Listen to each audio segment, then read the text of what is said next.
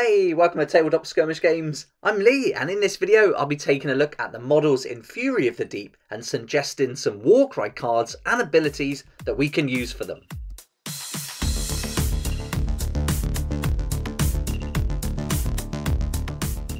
We got a look at this new Age of Sigmar battle box called Fury of the Deep earlier this week, and I've done a video on it where we looked at all the contents and exactly what's included. But I thought it'd be fun to take a look at some of the Warcry cards and abilities, match those up to the different models that are included, and just see if it'll be any good for Warcry.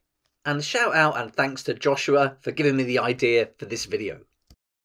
Okay, so this box has got two new hero miniatures in there. There's going to be 43 models altogether, and it's going to be an army of the Akhelian Allopex and an army of the Fire Slayers. So you're getting quite a lot of miniatures there, more than we would necessarily need for Warcry. There's also some other things in the box, like the book, the war scrolls and the tokens, and we're not going to need those either.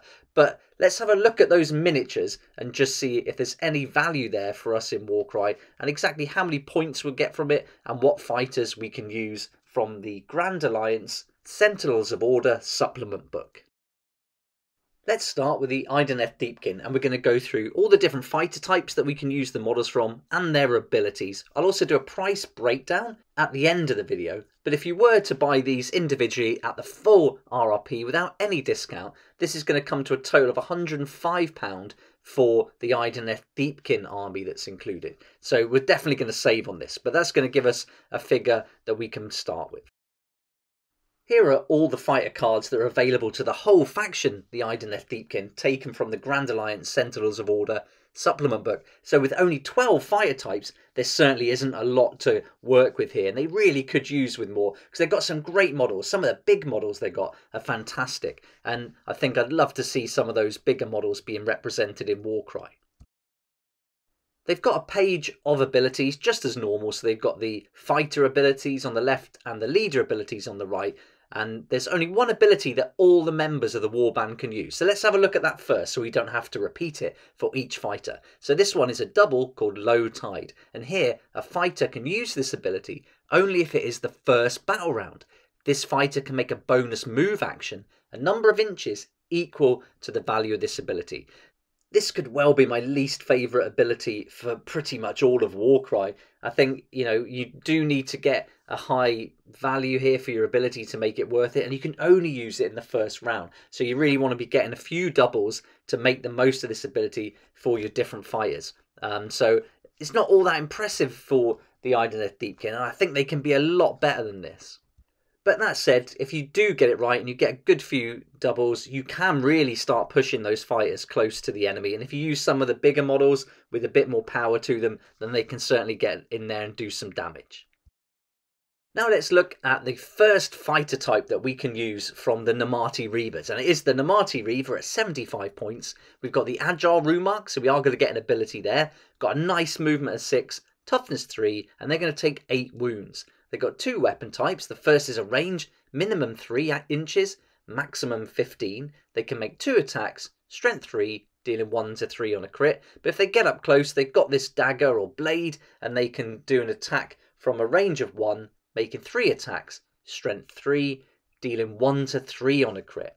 So these are certainly not going to do a lot of damage, but that range is nice, having it up to 15. You certainly want to keep these out of the way, and that movement's really going to help you do that. 6 inches of movement is going to keep them away from the enemy. Certainly if you're going up against some of the slower ones, like the Fire Slayers, they're not going to get close to you with pretty much all-round a movement of 3. You can really keep a good distance and just snip away at them with that ranged weapon. We've already seen an ability they can use, that first double called Low Tide, but they get their own double for this Agile Rumark, which is called Stormfire. And until the end of this fighter's activation, add 1 to the attacks characteristic of attack actions made by this fighter that target an enemy fighter more than 3 inches away. So this is pretty good. For a double, I like this. You can now make 3 attacks instead of 2 with your ranged weapon, and that's really going to add to the output. Potentially, it's going to give you more chance of getting those hits and causing the damage. So I think this makes up for that Low Tide for sure, and I would always be wanting to use Stormfire with the Namati Reaver. You've got another option from this box set, which is a Namati Reaver Icon Bearer, and this is a bit more points now at 135. You've still got that movement 6 and the toughness 3, but now you can take twice as many wounds. There's 16 points of damage here. It's got another rune mark for the leadership rune mark and that agile rune mark for the ability we've just seen. The weapons are the same, but there's some changes. With the ranged weapon, the range is the same, but now they can make 3 attacks straight away, and the damage output is going to be 1 to 4. So you get a crit, you're going to do 4 damage here, strength 3 as well. And then up close with that dagger, that strength has improved, so now it's range 1, 3 attacks, strength 3, still dealing 1 to 3 on a crit though. So you're paying an extra 60 points just to get double the amount of wounds, and you can do a bit more damage with a little bit more strength as well. So really it's the ability that you're going to be paying for here. And you can use this miniature either as your leader, or you could choose to use it as a hero within it. So let's take a look at the ability then. So this is a triple called High Tide. And now any fighter with the rune mark of the Idoneth Deepkin and the leader rune mark can use this one. So we'll see this coming up quite a lot through the video. So this is called High Tide and it's a triple. A fighter can use this ability only if it is the 3rd battle round. Add 1 to the attacks and strength characteristics of attack actions that have a range characteristic of 3 or less made by friendly fighters while they are within 6 inches of this fighter. So this plays into the narrative as well. In round 1, you want to use that low tide to push forward and get as close as you can to the enemy.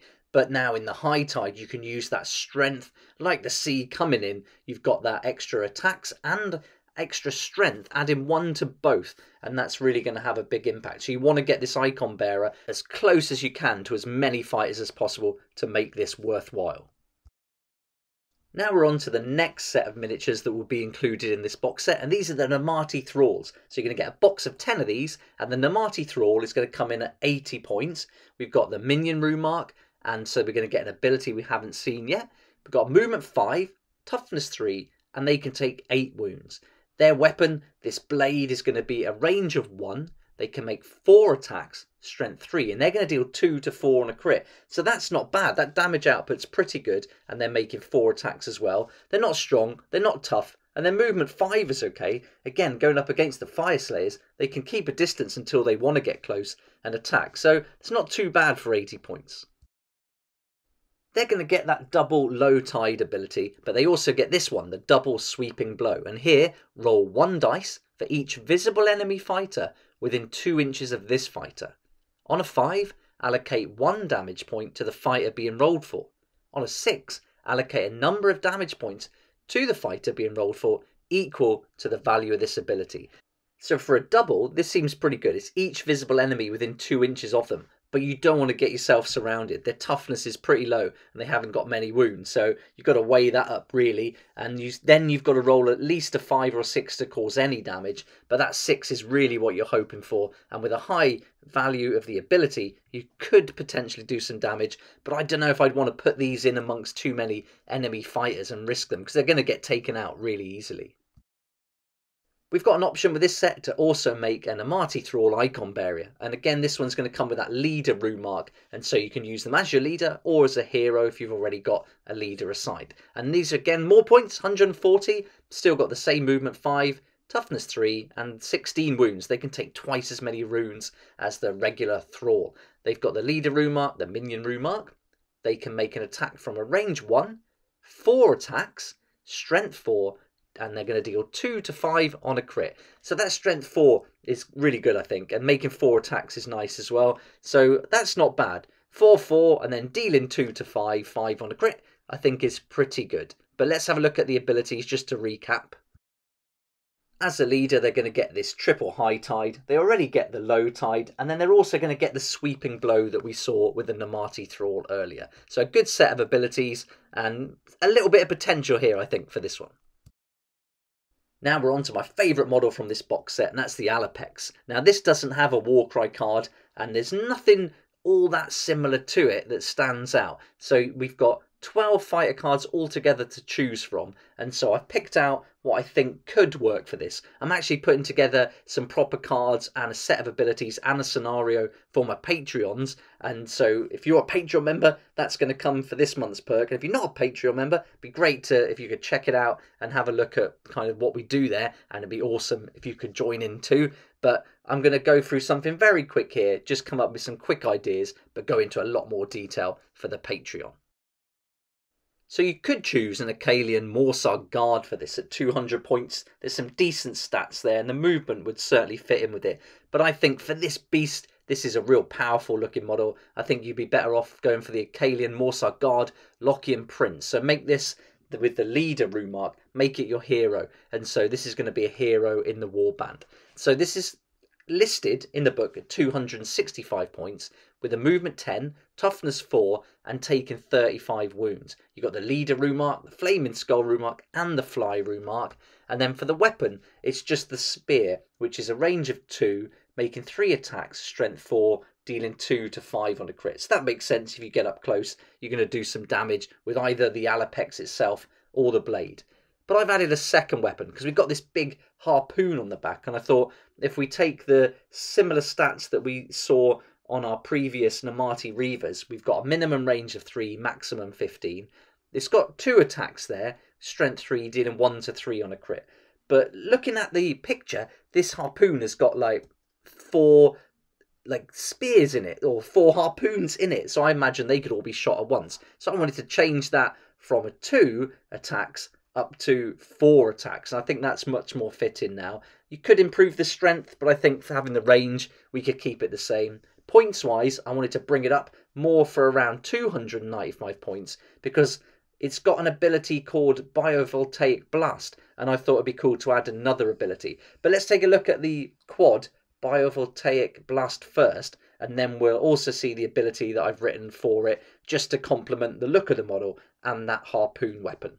So this quad is pretty nice. We allocate a number of damage points equal to the value of this ability to all visible enemy fighters within 3 inches of this fighter.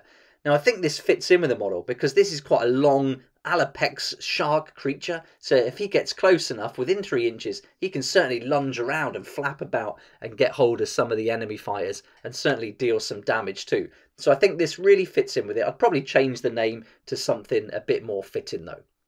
But then this is the one I've come up with for the harpoon, just called it There She Blows. This is a triple, and for this we pick a visible enemy fighter within 12 inches of this fighter, then allocate a number of damage points equal to the value of the ability, because once those 4 harpoons hit you, you're certainly going to be feeling it and taking some damage. But then I wanted to have the idea that they were perhaps even pinned down, so I just included that that fighter can then not move until the next round. So you'd certainly want to target perhaps an enemy fighter that hasn't activated yet if you were to use that ability.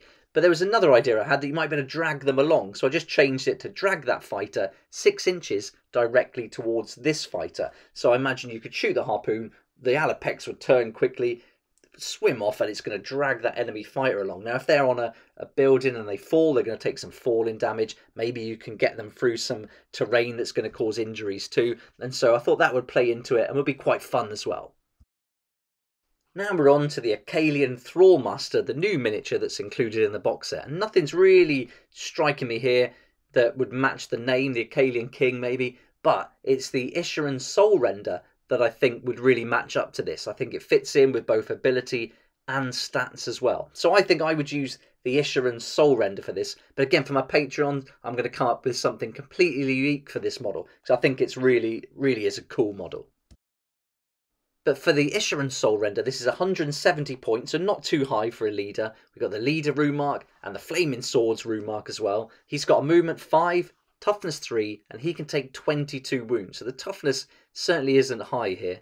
We've got 2 different weapons to choose from. The first is this long, almost like a trident, I guess, more like a spear, I suppose. But this is a range of 2, and he can make 4 attacks with it. Strength 4, dealing 2 to 5 on a crit. So very similar to the icon bearers here. He's also got the weapon of the teeth coming from this eel creature. And so here, it's got a range of 3, making 3 attacks, strength 4, and that's going to deal 2 to 4 on a crit. So I like these weapon options. Again, he can keep at range with that 2 and 3 range for the different weapons, and with a movement 5 can certainly stay away from the close combat attacks that are going to come from the Fire Slayers.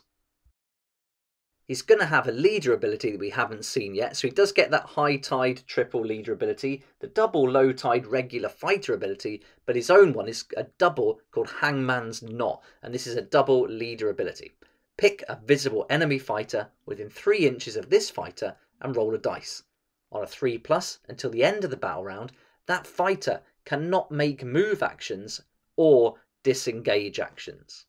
So I would play this narratively as if this creature's attacked, it's got hold of them and it's just tying up the enemy, wrapping itself around them with a frenzied attack, and they just can't get away from it. So I think this is not a bad double, actually. I think this could be quite useful, and you know, that enemy fighter's only got to be within 3 inches of the fighter, so you can still keep that little bit of distance there, which I liked. And of course, if you attack first and use that ability before you move, you may even have a movement left in that activation to get even further away from them.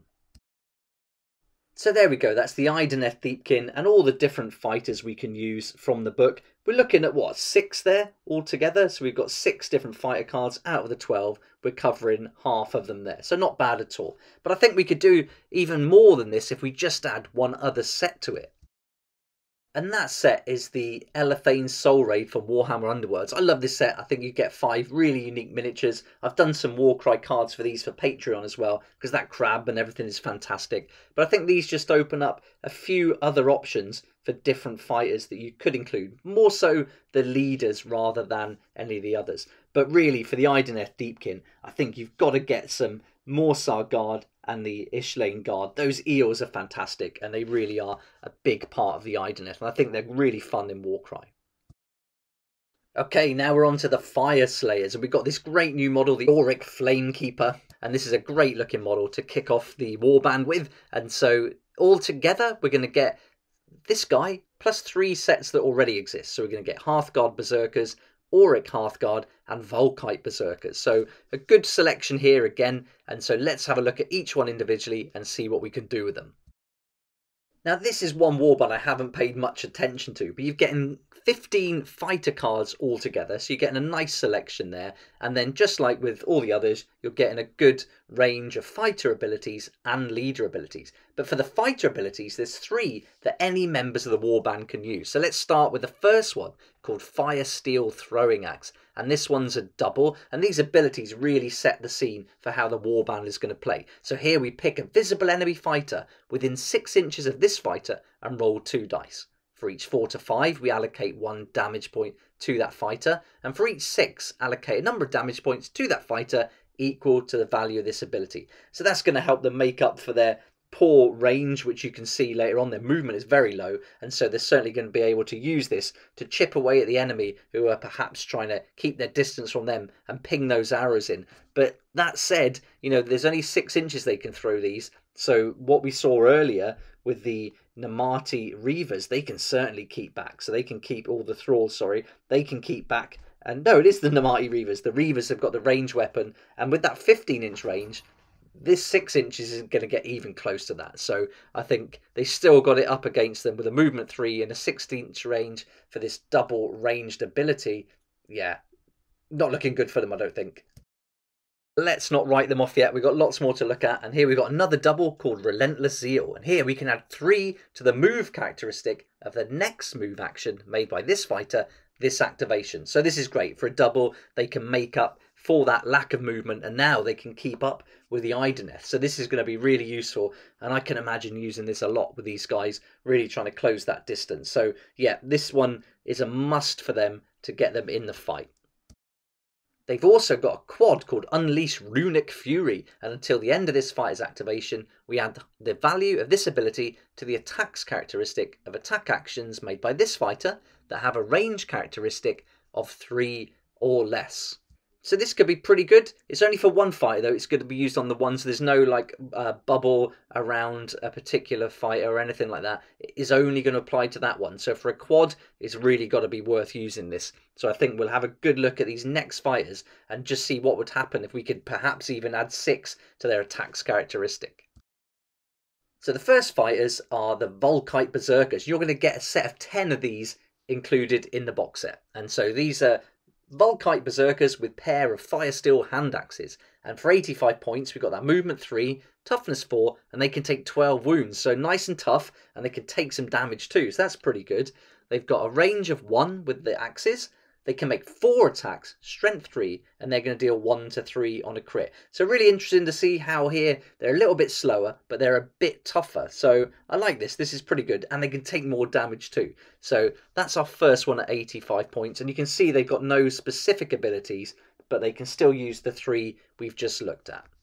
You've also got an option to build these as Volkite Berserkers with Fire Steel Warpick and Bladed Sling Shield, and that's going to be a little bit more at 90 points. You still get a movement 3, toughness is now 5, and they can take 12 damage, so that's pretty good. We've got the Bulwark Rumark, so they're going to get ability for that 5 points as well. And the range is 1. They can only make 2 attacks though, so half the amount as the previous ones we saw. The strength is 3, and they're going to deal 1 to 4 on a crit. So 5 toughness is great. For 90 points to get that, I think is brilliant. And 12 wounds is good as well. But the damage output, I don't think is going to be all that much. But again, if you can combine it with that ability we saw, that Unleash Runic Fury, and add the value of the ability to the attacks characteristic, then these could be some tough customers to go up against. And they've got that ability, which is a triple called Sling Shield Charge. And until the end of this fighter's activation, the next time this fighter finishes a move action within 1 inch of an enemy fighter, pick a visible enemy fighter within 1 inch of this fighter and roll a dice. On a 2+, allocate a number of damage points to that fighter equal to the value of this ability. So there is a chance you could roll that 1 and you're not going to get any damage applied at all. And for a triple, that could be quite costly to waste it on that. But if it's a high triple, a 5 or 6, you could get lucky and deal a good amount of damage there. And so I like that idea narratively. They run in, charge in with their shields, and then do like a shield bash and do some damage. So a not bad ability there. And for 90 points, it looks like you are getting quite a bit with this fighter. And from this one set, there's a third option. This is the Volkite Berserker with Fire Steel Hand Axe and Bladed Sling Shield at 85 points, movement 3, toughness 5 again, 12 wounds. We've got the Bulwark Rumark, and here it's range 1, 2 attacks, strength 3, dealing 1 to 3 on a crit. So again, the damage output isn't great, but they are tough. They get those 12 wounds, and they get that Sling Shield Charge ability that we've just seen. And then you can build a 4th fighter as well, which is the Volkite Berserker Cars. So this is going to be a leader option, or you could include them as a hero. And for 170 points, we get the movement 3, toughness is back down to 4, but it can take 22 wounds. Got the leader Rumark, so there's going to be ability we haven't seen yet. And the attack here for this guy is a range of 1, 4 attacks, strength 4, dealing 2 to 4 on a crit. So this isn't bad, can make a good number of attacks, but it's the ability I think you'd want to be spending this many points on a model with those stats with. So let's check out that ability. So this is a triple called Honour Our Oaths, and every leader with the leader Rumark and the Fire Slayer's Rumark is going to be able to use this. So a fighter can use this ability only if an enemy fighter has been taken down by an attack action made by them this activation. Until the end of the battle round, add 1 to the attacks characteristic of attack actions that have a range characteristic of 3 or less made by visible friendly fighters while they are within 6 inches of this fighter. So this is good. He has to take someone out or down. He has to take them down, and then as long as he does that, he creates that 6-inch bubble all around him, and that's going to add 1 to the attacks characteristic of those other fighters. So that's pretty good. That's not bad. But there is that first thing you have to do, that first condition, you have to take down an enemy first in your first action to be able to use this. Now we're on to our next set of miniatures, which is a pack of 5, and these are the Auric Hearthguard, and these are 125 points, movement 3, toughness 4, they can take 12 wounds. They got the Flaming Sword Rumark, so we'll see an ability we haven't seen yet, and they got 2 weapon options. One is a ranged weapon, minimum 3, maximum 15. They can make 2 attacks, strength 4, and they can deal 2 to 4 on a crit. So for a ranged weapon, that's pretty good. And then they've got another one, if they get up close, they can hit them with that axe part of the weapon. Range 1, 3 attacks, strength 3, dealing 1 to 2 on a crit. So that's not so good. So you want to be using that range, and that range is going to come in really handy against the Idoneth for sure, and with that limited movement. So their double ability is called Encase in Molten Rock, and until the end of this fighter's activation, the next time this fighter makes an attack action, subtract half the value of the ability, rounding up, from the move characteristic of the target fighter to a minimum of 1 until the end of the battle round. So there we go. So you hit them with this flame, it turns to molten rock and almost fixes their feet to the ground and prevents them moving as much as they'd like to. So a nice little double. You can really prevent them moving around. So that could be good against some of those units that could perhaps fly. So yeah, that would be a good one to really cut down that 10 movement of the Idoneth. Would be a huge deal. You can also make an Auric Hearthguard Carl from this set, and he's going to be a bit more in the points department. It's 180 points, movement 3, toughness 4, and 22 wounds. He'll get the leader rune mark and the flaming swords rune mark.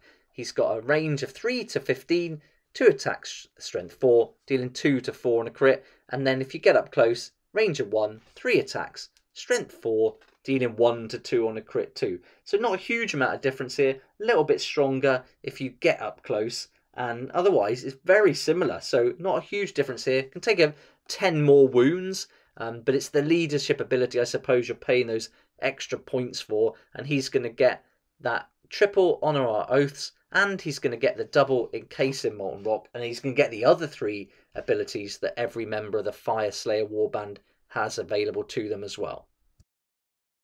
Now we're on to another set of miniatures, which are the Hearthguard Berserkers, and the first one you can build from that is the Berserker with Broadaxe. And so this is 115 points, movement 3, toughness 4, 12 wounds. We've got a rune mark we haven't seen yet for an ability. The attack is range 2, 3 attacks, strength 4, and we're going to deal 2 to 4 on a crit here. So this is nice, not too bad at all. Would like to see some more attacks, so you certainly want to be using Unleash Runic Fury here and to deal some damage with strength 4, putting out 2 to 4 on a crit. That's really nice, and they're a little bit tougher as well. They've got this ability called Duty Unto Death, and this is a triple, and a fighter can use this ability only if they have 5 or more damage points allocated to them. So the more they get hit, this is really going to unleash their fury a little bit, and this fighter makes a bonus move action, then they can make a bonus attack action. So we like this triple. This is really good, and we see this a lot, certainly with the Corvus Cabal. There's one similar for the Shrike Talon, but the condition is they have to have 5 or more damage points allocated to them. So once they do that, they're going to start getting really angry and going on a bit of a rampage, I think. So I really like that triple. That's fun, and I think can really play into the narrative here. Now we're on to another fighter that you can make from this set, which is the Hearthguard Berserker with Flamestrike Poleaxe. And for 110 points, you're getting that movement 3, toughness 4, 12 wounds. We've seen the ability already for that rune mark, but the weapon here is going to be a range 2, 3 attacks, strength 3, and now you're going to deal 2 to 5 on a crit. So you're going to do more damage here with this weapon. So for less points, you're going to do more damage potentially. And we've already seen the triple Duty Unto Death that they can use.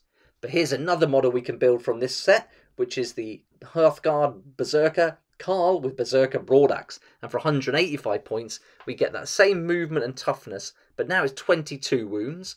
We've got the leader rune mark, so we know that ability we're going to be able to use, and the ability we've already seen for the regular fighters.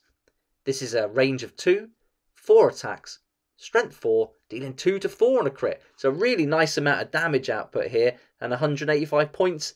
That's not too bad. And then when you consider these abilities that they can use, I think this is all right. But I wouldn't be wanting this as my main leader, though. That's for sure. We can build yet another model with it too, called the Hearthguard Berserker Carl with Flamestrike Poleaxe. This is great value. 4 fighters from a box of 5 miniatures. That's really good. 185 points. We got the same movement, toughness and damage as the previous Carl. Same rune marks, but now it's a range of 2, 4 attack, strength 3, dealing 3 to 5 on a crit. So a huge amount of damage here potentially, and with those same abilities, I think this has got some good potential to do some damage. And use that quad Unleash Runic Fury with this one, and he could be a serious threat. Now we're on to the main man, the Auric Flamekeeper, and we've got 6 different options I think we can choose for this one, 6 leader options, and the first one that stood out to me was this one here, the Auric Runemaster. For 170 points, you're getting a movement 3, toughness 4, and you're taking a decent amount of wounds at 25. You've got the leader rune mark, and one other, for one we haven't seen yet, for that flaming skull. He's got a weapon range of 2. He can make 3 attack, strength 4. He's going to deal 1 to 4 on a crit. So not a huge amount of damage, but it's this Volcano's Call that I really like, because I think it suits the look of the model. And this is a double, where we pick a visible enemy fighter on the battlefield floor within 12 inches of this fighter, and roll a number of dice equal to the value of this ability. For each 4 to 5, allocate 1 damage point to that fighter, and for each 6 you allocate 3 damage points to that fighter. So for a double, I like this. I think you could keep him out of harm's way with that 12-inch range, and you know, it's certainly going up against the Idoneth, who are going to be flicking around, moving a lot. I think this could be quite useful, and I like it. I think it really fits with the look, and he's also going to have that triple honour our oaths as well. So I think this could be one option, but we do have a second option that I think would fit in with this model too, and that's the Auric Rune Smiter. And less points now at 165, but you've still got the movement 3, toughness 4, and that nice 25 runes. We've got the leader rune mark and the mystic rune mark, so we'll have a new ability as well. And then the weapon is going to be range 1, 3 attacks, strength 4, dealing 1 to 4 on a crit. So I like that he's got this double-handed axe, but the range is still only going to be 1, because his arms are so short, he's not going to get an awful lot of distance in. And he's not making too many attacks either, which I can imagine, because he's got his hands full there. But I think for this one, you really want to be using that mystic ability. And because the points are quite low, I think you could take quite a few of the tougher characters in there with you to help you out. But let's have a look at that ability. And it's a double called Runic Empowerment. And for this, we pick a visible friendly fighter within 3 inches of this fighter.